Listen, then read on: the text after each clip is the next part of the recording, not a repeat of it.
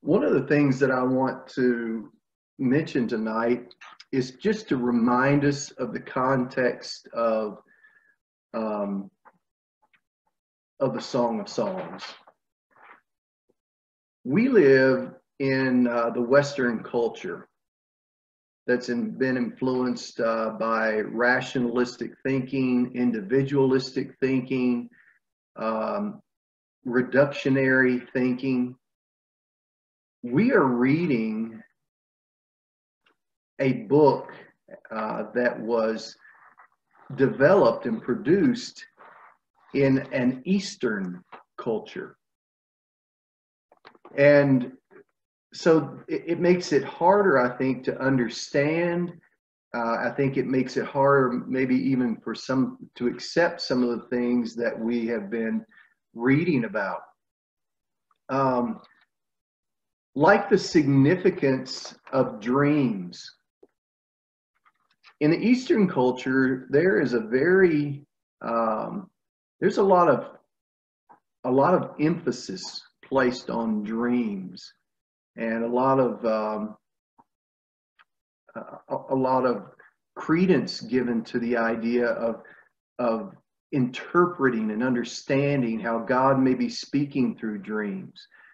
The way relationships are carried out is another difference. And I think that unless we acknowledge and are aware of that, it makes it harder for us to grasp some of the things that are being spoken in the Song of Songs.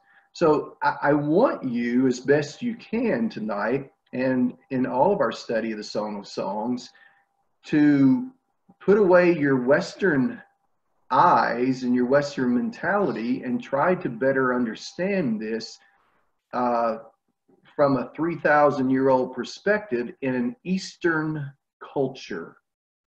And I think that can be very helpful to us as we continue to study.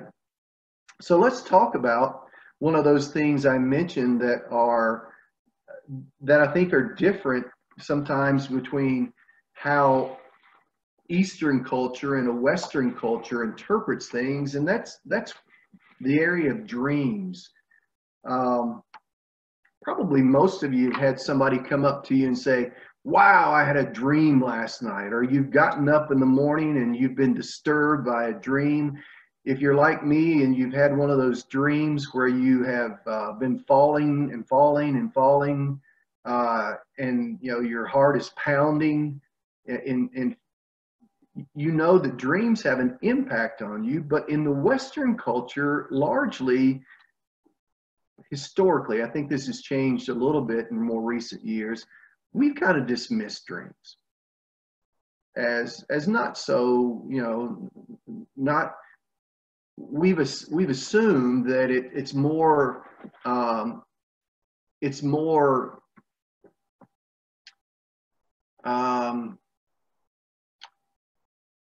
superstition than it is anything that merits our concern or our interest. But that's not the way the Bible paints it. And so let's talk about dreams.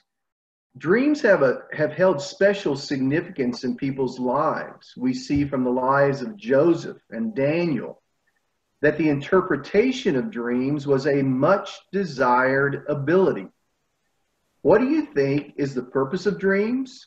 And does God still speak through dreams today? What do you think to get us started along this?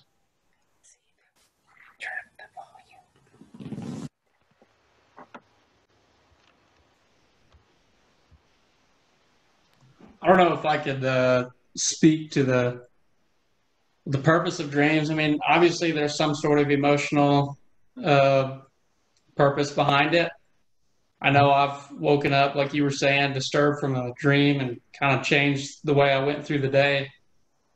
And so I think that's how God speaks through it, is for me, through those dreams that you wake up and it's like, oh no, I mean, today's going to be different because of that. Okay, you attach some significance perhaps for the day. It may be useful to let you know that from a therapeutic standpoint, Most dreams are viewed as the mind's unconscious way of processing conscious material that we don't want to face. For instance, you may feel stuck in a relationship and you end up having this dream about being locked in a room and feeling anxious about being locked in this room. Well, what's really going on? Well, I think most therapists would say you're feeling stuck in your relationship. So that's how a lot of counseling therapists interpret dreams. Other thoughts about dreams?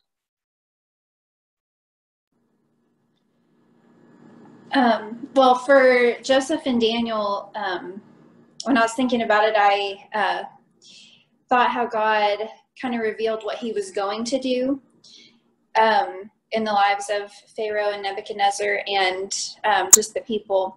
And one of the verses when I went and read in Daniel, it's chapter 2, verse 22, and it says, he reveals deep and hidden things. And I think that, you know, maybe God doesn't tell us explicitly like what's going to happen in our lives, like maybe he did in the stories of Joseph and Daniel, but like you said, he might reveal to us what path we're on, like what will happen if we continue down the path that we're on, or, you know, if we're struggling with something or dealing with maybe even a past hurt, he might help us to work through it by even bringing it up as an issue in our dreams. Yeah, and what you're saying is that our dreams allow sometimes the mind to process things that are going on in the heart. I think it was interesting to me when Jack Cummings shared. He said that he's been fired from 3 different preaching jobs, and he said before each of those firings, he had a dream about a tornado coming through town and wiping out the town. I found that kind of interesting for that. But the Song of Solomon includes perhaps a couple of dreams, and we're going to be talking about one of them, a dream sequence, even tonight. So let's jump in to verses 1 through 4 of the Song of Songs, and somebody read that for us, please. Chapter 3, verses 1 through 4. All night long on my bed, I looked for the one my heart loves. I looked for him, but did not find him. I will get up now and go about the city, through its streets and squares. I will search for the one my heart loves. So I looked for him, but did not find him. The watchmen found me as they made their rounds in the city. Have you seen the one my heart loves? Scarcely had I passed him when I found the one my heart loves. I held him and would not let him go till I had brought him to my mother's house, to the room of the one who conceived me. Okay. She says the setting is that she's on her bed at night, and here's what happens. There's some anxiety here. What's her anxiety about?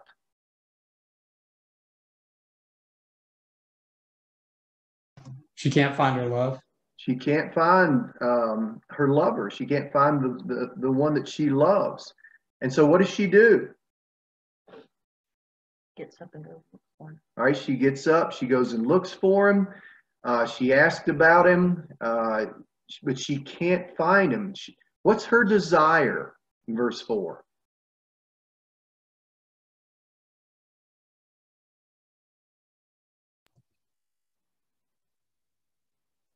To hold him and not let him go and bring her to the room of her mother's house. Okay, she doesn't want to lose him. So what's the fear being expressed here?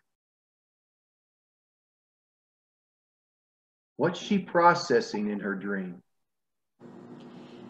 I think she has a large, not an unhealthy, but a dependency on, she's just become close to him and developed an emotional attachment to him. And I think that vulnerability is scary, and the yearning for her the yearning that she experiences for him is scary for her, and she's trying to process that. What happens if it's not returned, or if something happens to him, if I lose him, and then there's been that unfulfilled longing. They're not married yet, so, or maybe they are, but I'm not sure. Are they married yet? We're going to talk about that later. Okay. Yeah. Anyway, if they're not married, then there's not that commitment there yet. So she has that to think about. That sounds pretty human, doesn't it? You're in a relationship, and for whatever reason, you're feeling some insecurities about it. And so there's this processing that goes on. And for her, she's having this dream sequence, and she's having a hard time finding him. Her desire is to bring him home. Her desire is to make him hers, but she's feeling threatened about that. So what does it tell you that she's processing subconsciously? She's processing the fear of losing him. She wants to take him to her family. She's dreaming of him. And so she's processing the threats. And as we're going to read later in chapter 3, she may be processing Solomon as a threat, or that Solomon, in effect, interrupted her dream, as we'll talk about in just a moment. It's her lover that is the true love and bright spot in her life. In fact, when verse 4, she's using pretty assertive language to talk about her initiative in this relationship. She feels comfortable being the initiator in the relationship. She feels even emboldened to be the initiator in the relationship. So there's a comfort level here, and she doesn't want to lose that. All right? We're going to come back to the song in just a moment, but I want to do an aside here of God's plan for marriage. So let's go back again to Genesis 2 and read verses 18 through 25 and talk about what we learn about the nature of marriage and God's design for it.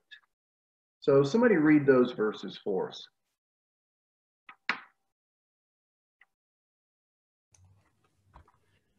The Lord God said, "It is not good for the man to be alone.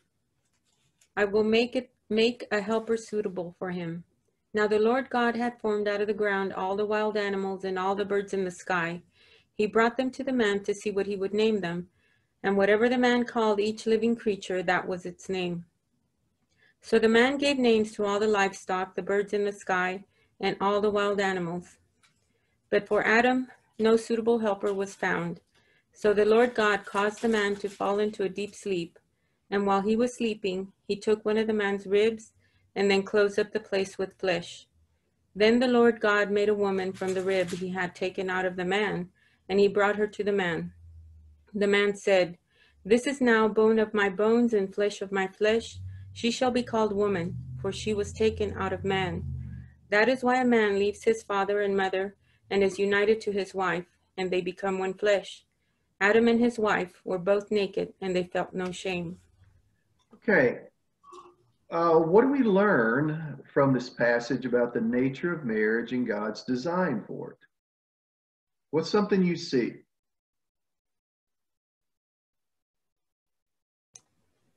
She's suitable, and she's to be his helper and a companion. Okay. Eve was created as a helper or a complement to Adam. She was not created as a clone. And one of the things that we find out rather quickly within marriage is that there are differences between men and women in many ways. There are differences in how we communicate. There are differences in how we engage in relationship and in sexual activity, how we respond to it, how we engage in it.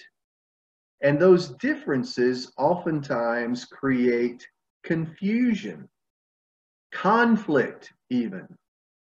And so, why do you think God would make men and women so different? We're going to talk about some of those differences a little bit more, especially as it relates to sexuality in one of the later lessons. But why would God create us so differently?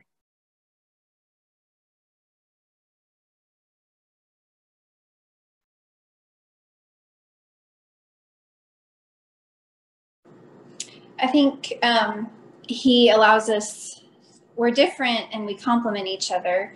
But the differences cause us to have to seek each other and seek after one another. And I think that brings us closer in intimacy. Yeah, it's not much of a challenge to be kind and compassionate and loving towards someone who is just like you.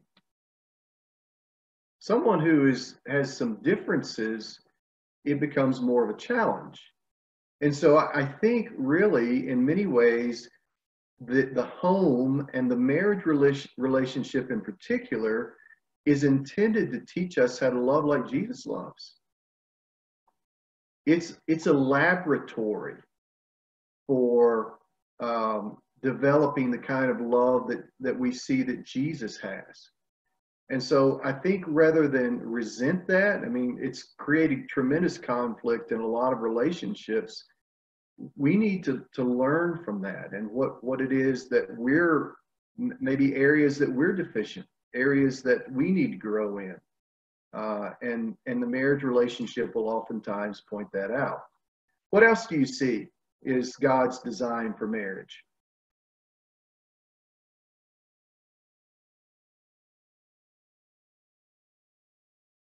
I mean, one of the obvious things is that we were created for relationship.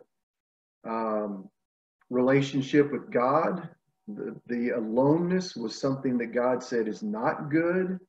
So marriage is meant to be a companionship and a friendship. What else?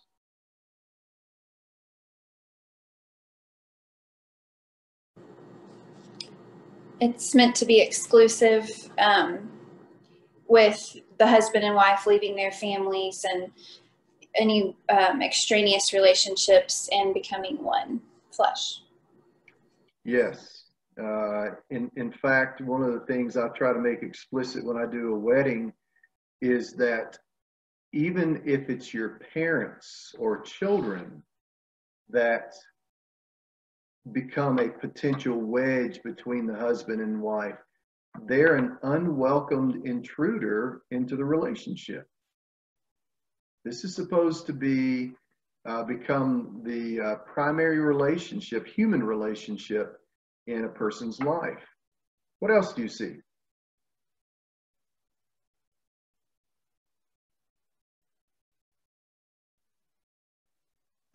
I guess in the context of the class, it says the man and his wife were both naked and they felt no shame. So, I mean, kind of like last week how we talked about some people have speculated that the Garden of Eden was a sexual fantasy or playground, or I can't remember the word you used, but just the fact that they were, like, there wasn't any, they just felt no shame. There wasn't any sort of immaturity about that. Yeah. Nobody was self-conscious. Nobody was saying, is this bad? There was an enjoyment of the oneness that both speaks of a selflessness and a sexual relationship between Adam and Eve. What do you make of the fact that he brought, right before he introduced Eve, he brought the animals in front of Adam and Eve, Adam to name them? What do you make of that?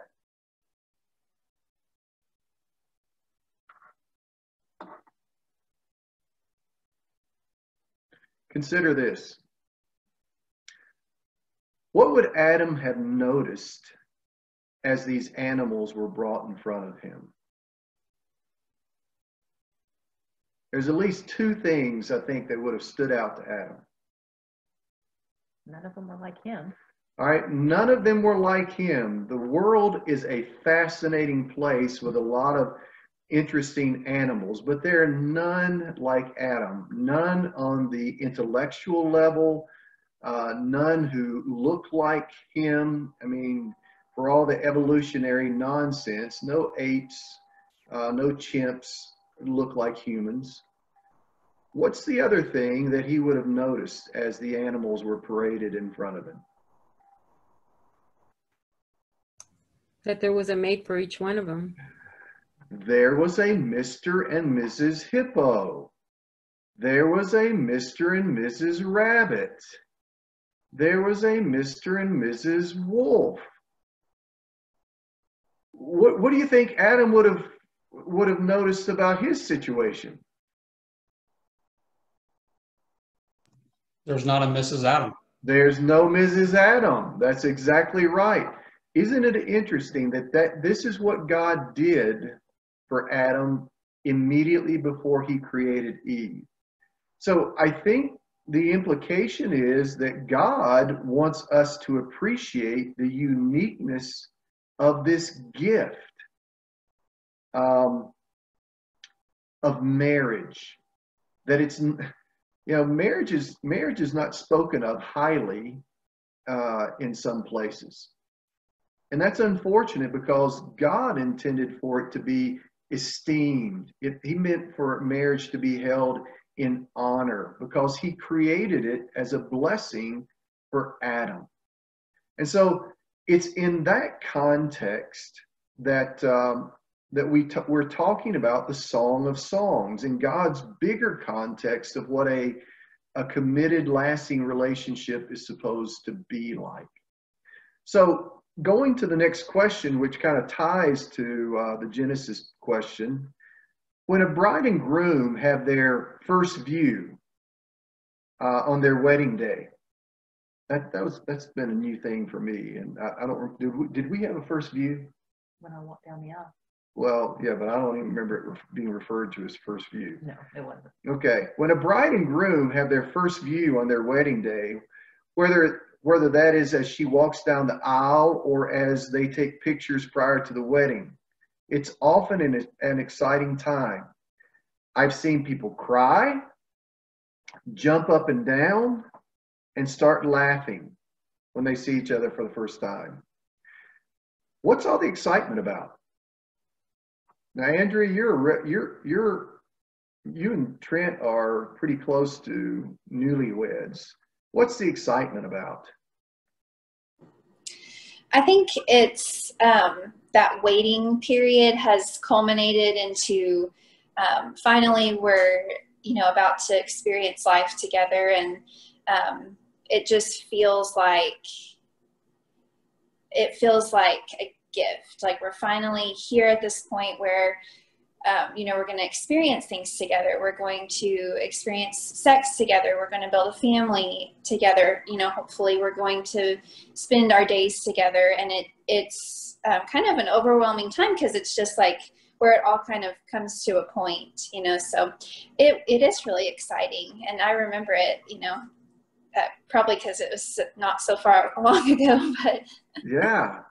Well, yeah, there's a lot of immediate changes that take place, aren't there? And they're good. They're a little bit stressful, but wow, what exciting new things to get to enjoy. Those of you who may not be newlyweds, okay? I'm not going to name names. But those of you who are not newlyweds, what's all the excitement about?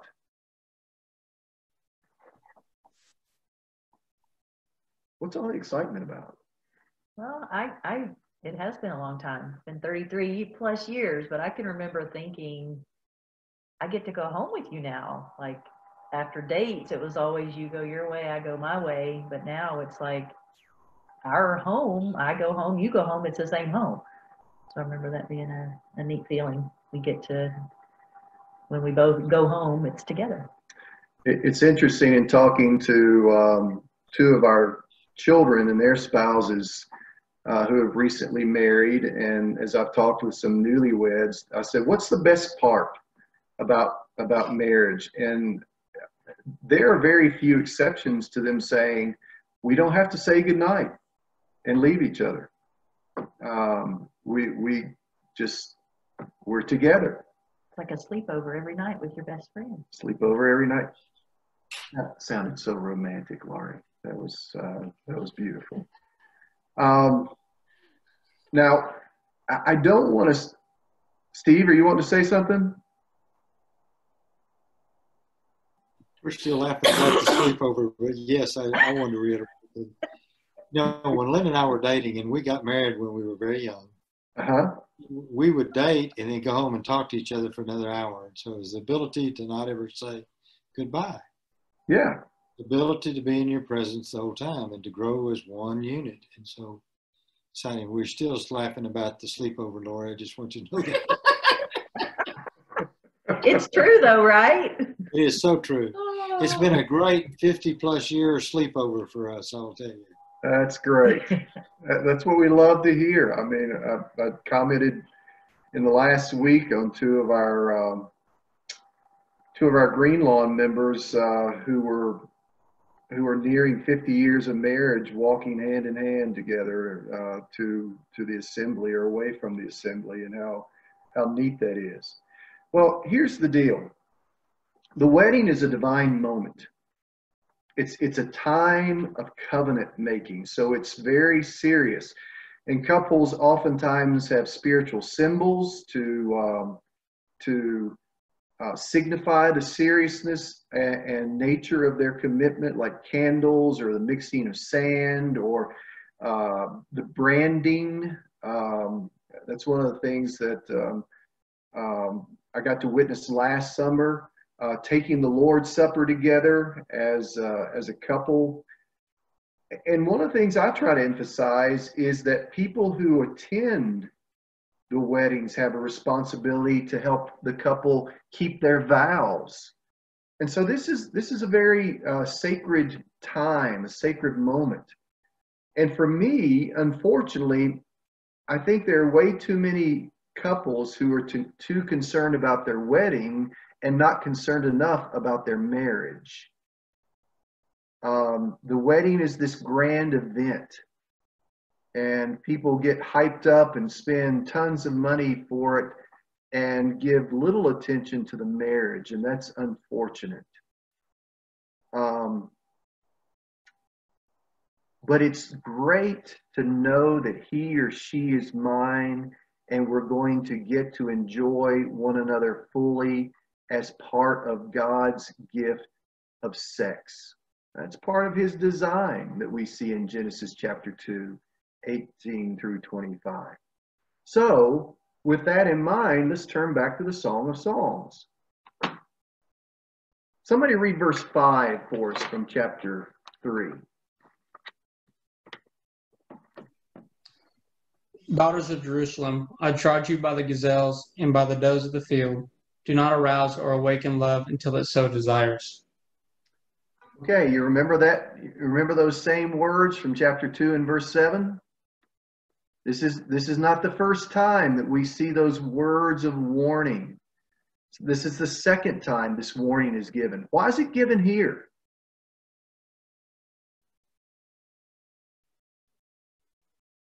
Why is it given here? Remember what's going on. She's in a dream sequence. She's expressing some of her fears. Why would it be given here?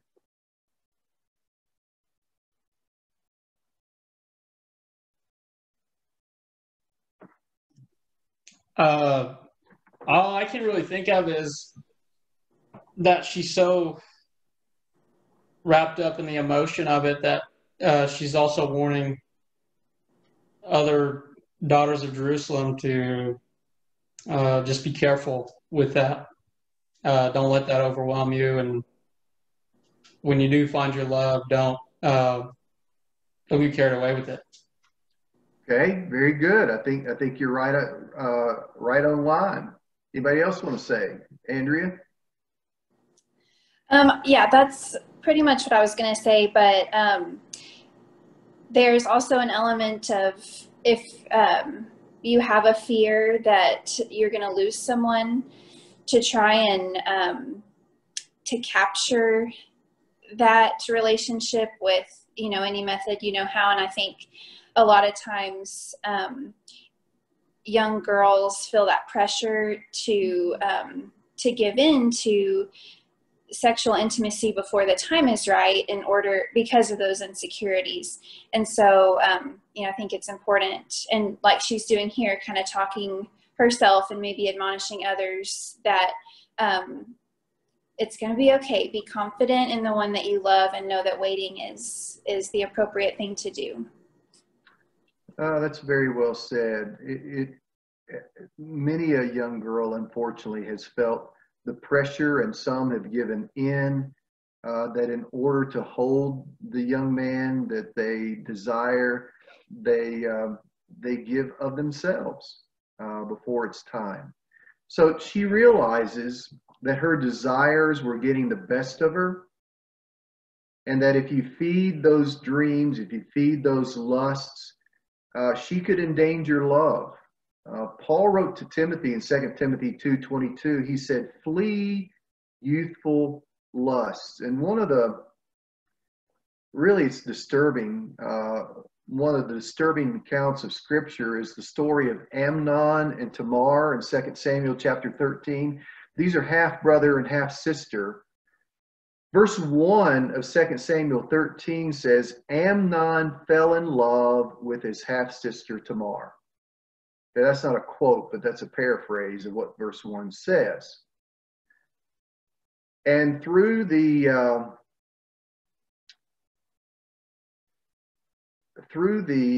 evil advice of his cousin, Amnon ends up raping his half-sister. And verse 15 of 2 Samuel says something very interesting. After verse 1 says Amnon fell in love with Tamar, it says in verse 15, suddenly Amnon's love turned to hate, and he hated her even more than he had loved her. I actually have a sermon somewhere in my archives that is entitled or something to the effect that lust can be the death of love. Because Amnon did not regard the kind of warnings that Beloved is giving in the Song of Songs. He didn't show the kind of restraint. He didn't show the kind of respect for her.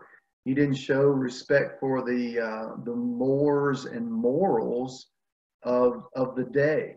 And that destroyed that relationship. And so while some people think that giving yourself physically is strengthening to the relationship prematurely, in reality, most times it undermines the relationship. And so that warning is given here. Any other comments or questions about that?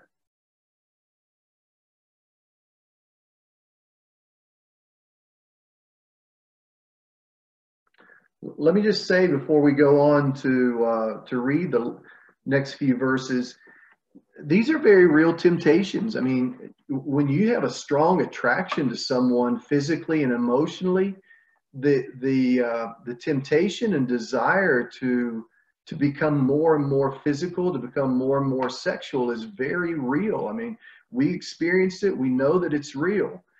And I think that's part of why this admonition, this warning is given here, because there's a realistic understanding about this. There's an acceptance of what is being conveyed here. The Bible's not naive about what we're like as humans. God knows that these are tempting things. And that's why the Bible's pretty direct and explicit about it. And I think we can be thankful for that. Okay? Can I ask a question real quick? You bet. Sorry. You can. So if sex is good and before you get married, you have these strong feelings, is that grounds for both the couple to just finally act on all of that? Or in marriage, do you still have to learn to control all that? You're grinning. Why are you grinning? I don't know. Okay. She doesn't know. Yes and yes. In marriage, Josh, a couple should feel complete freedom to enjoy each other. Now, if a couple has sought to follow God's will, that's going to be probably a gradual process. You know, it's hard, especially if you've grown up in a home where you were told wrongly that sex is evil, don't do it. And that's your mentality about it. And then all of a sudden you get into marriage and you're supposed to flip this switch. Some people find that very hard to do. In fact, I will tell you that I talked with a woman one time who said that's what she grew up with, that sex is evil. And then when she went in and got married, for her first 10 years of marriage, she felt like she felt dirty having sex. And she said, God bless my husband, you know, that he endured me dealing with those kind of messages. So I'm saying that, and I use that illustration to say this: if a couple is seeking God's will, that knowing and that giving self fully, and that allowing one another to experiment and get to know one another in every aspect, is usually a gradual thing. And I think that's part of why that sex can be better in your 60th year than it was in your first year.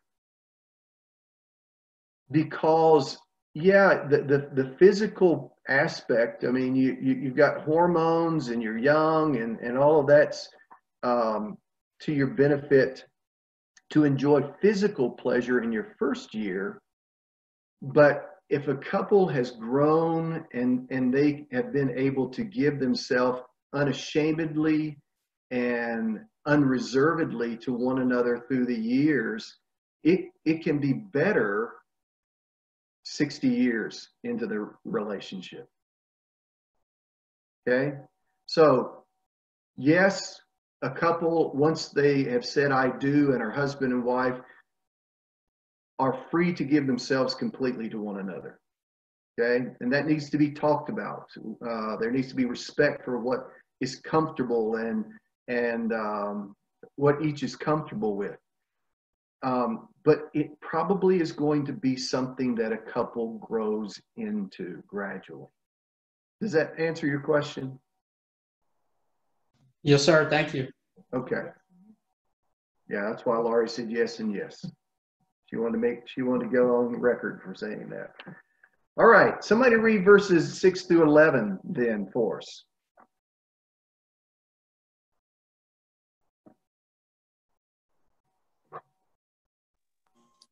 Who is this coming up from the wilderness like a column of smoke, perfumed with myrrh and incense, made from all the spices of the merchant? Look, it is Solomon's carriage, escorted by 60 warriors, the noblest of Israel, all of them wearing the sword, all experienced in battle, each with his sword at his side, prepared for the terrors of the night. King Solomon made for himself the carriage. He made it out of the wood from Lebanon. Its posts he made of silver, its base of gold. Its seat was upholstered with purple, its interior inlaid with love. Daughters of Jerusalem, Come out and look, you daughters of Zion. Look on King Solomon wearing a crown, the crown with which his mother crowned him on the day of his wedding, the day his heart rejoiced. Okay, this is probably the passage that most read and they say, well, this is a love story about Solomon and his bride. Let me suggest to you, as I did in the beginning, an alternate reading of this. Verse 6 talks about coming in from the wilderness. Let me just read the question, and this is most likely an interruption to Beloved's dream and brings her back to reality. The desert is a place of harshness. That's where Solomon comes from. And the allusion to his chariot surrounded by soldiers is likely a reference to Solomon's bed with soldiers around to keep his maidens in as much as it is to keep intruders out. In other words, what she is talking about here is she's in the midst of this dream about her beloved, and it gets interrupted because it's her time to be sacrificed for Solomon's pleasure. It highlights one of the abuses of God's gift. And again, part of this is based on what we know about Solomon from Scripture. The memory of Solomon was not a flattering memory. You'll remember when Solomon died and Rehoboam, his son, took over. What was the request the people made?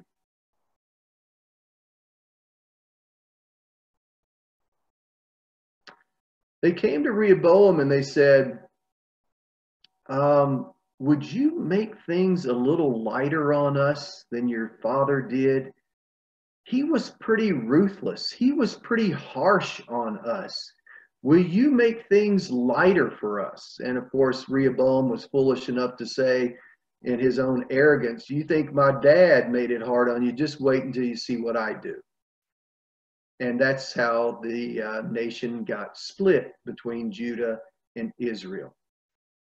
But Solomon was apparently not highly regarded by the people because of his ruthlessness.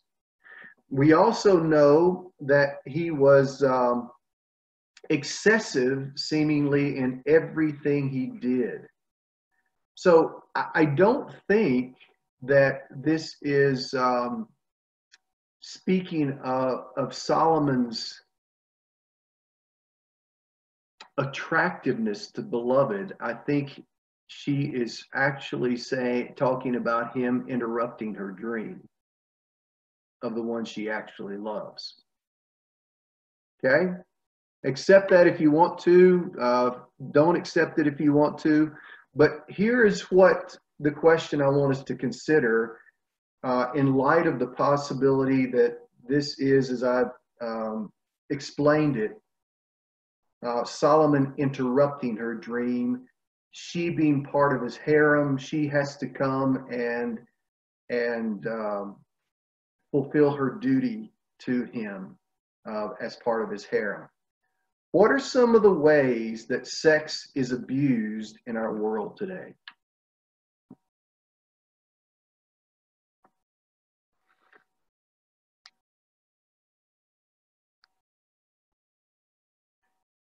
One thing with human trafficking, it's used as a way of making money.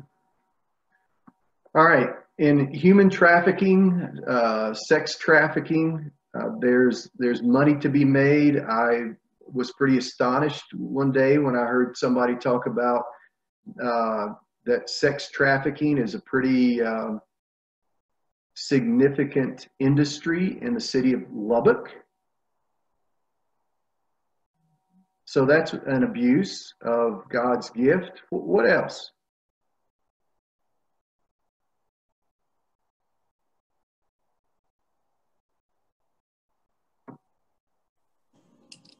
I think it's often used as kind of like a Band-Aid or a quick fix when there's emotional pain or lack of discipline, maybe boredom, and people think that that'll, you know, kind of, it'll bring pleasure and make them feel better.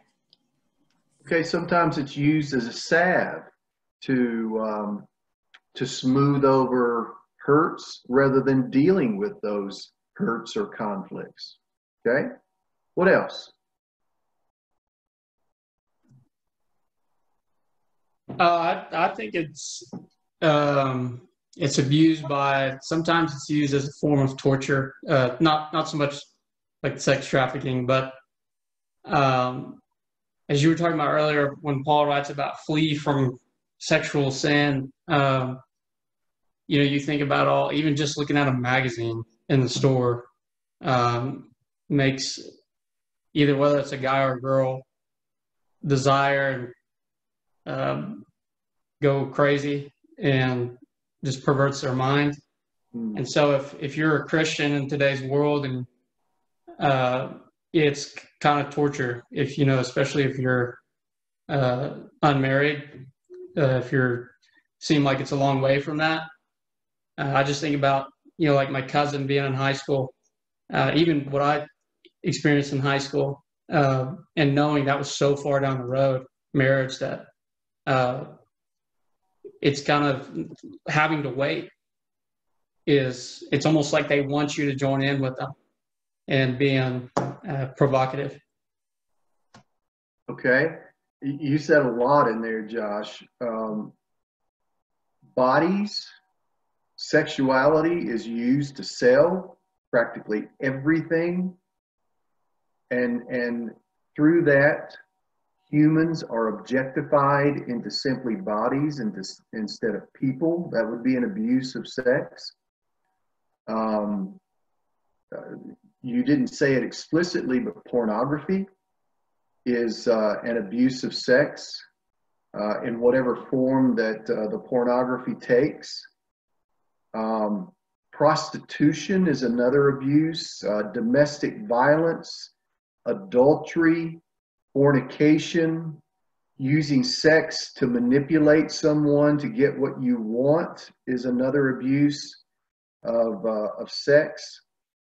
Insensitivity by a husband or wife can lead to emotionless sex without love. So there are lots of abuses that we could come up with and that we've mentioned here. But let me say, the mistake I think that even the church has been a part of is that, yes, there are abuses, but repression of God's gift of sex is not the answer. Repentance is the answer. You know, where there have been abuses, we don't need to repress sex. What we need to do is repent of the abuses of sex. And I'm not sure the church has always done a good job of communicating the difference between those two things. And so I want to be sure and say that tonight. Any more thoughts about that? Comments, questions? Okay, I'm interested in your own personal view in this next question. Based on what we've studied tonight, we've talked about marriage, we've talked about dreams, we've talked about warnings related to sexuality, we've talked about abuses of sex. What important message do you think our world should know based on what we've studied tonight?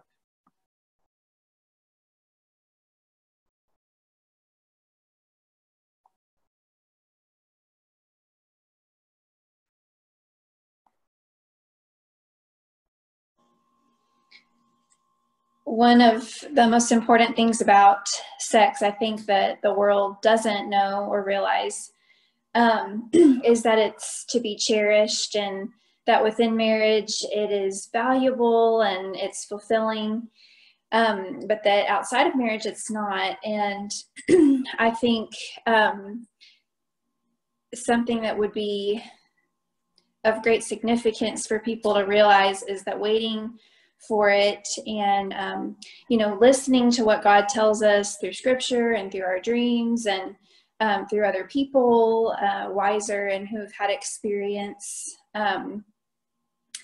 is important in the waiting. Like as we wait, we should be listening and learning, and that we'll be able to be fulfilled by God, even if we're not to be married, but certainly if we are with the sexual relationship. Very good. So Andrea is talking about the importance of guarding the sacredness of sex. Okay? Someone else, what do you think our world should know from what we've talked about tonight? Well, lust and love are two different things. Men and women are very different about how they view the role of sex in a marriage. There has to be some open discussions and honest discussions about how you make that intimate moment special for both. You have to continue to talk about that, and then you need to understand, maybe even do some study outside of what we normally come to the table thinking about sex, and saying that, hey, a woman views it from this perspective, a man views it from this. I think if you have those discussions openly, honestly, then you can grow together. But if you don't, you'll continue to keep that world's perspective, and that world's perspective is just a lust perspective. And we're being flooded with it. Our children are being flooded, our grandchildren. Very well said. Very well said.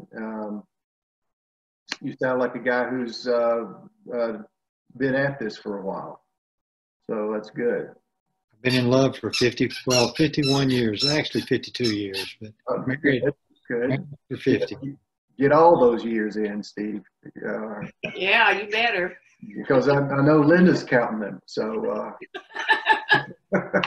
Sure. Yeah. And so here's the deal. In our world today, we don't have too much discussion about sex. We don't have enough right discussion about sex. That's the problem. It's talked about a lot. It's on the minds of people a lot. It's not that we're talking about it too much, okay? We're just not talking about it in the right ways. That's the problem. And so let me just say it again. We don't need, and church and God's people don't need to be part of repressing sex. What we need to do is to paint a godly picture of it. We need to paint it the way God intended for it to be painted. And when that's painted, I think it will be a blessing to people. And Steve alluded to much of that in his comments.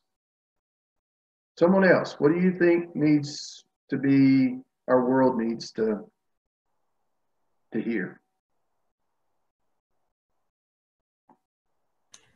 Well, I think it's important, I guess, similar to what you said, is that the world needs to know that God meant sexual relations as a gift to a man and wife, that it's a gift. It's not wrong. There's nothing wrong with it within the boundaries of marriage.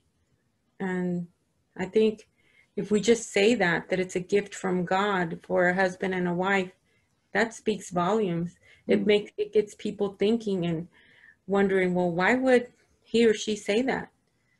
Maybe I need to ask questions or read in the Bible and see, where does it really say that? I think it's important. It opens up a lot of conversation about, who God is. Yeah. Great points, Maria. I think when you have questions, I mean, maybe you all have had people that you could turn to, but when you have questions about sex, it's unfortunate that many Christians don't have anybody to turn to and ask questions of. Well, if I'm asking them questions about sex, either that means I'm a loser because I don't know what I'm doing, or they'll think I'm a pervert or something. No, again, the problem is not that we're talking about it too much. We're not talking about it enough in the right way. And so in God's community of people, we need to have this holy, sacred view of sex and talk about it truthfully, talk about it openly and honestly, and encourage people who are married to enjoy it to the fullest. And that's what we kind of see in the Song of Songs. And we'll be talking about it more as we go from here. So much enjoy being with you all tonight. Our time comes and goes pretty quickly. So thank you for making that the way it works.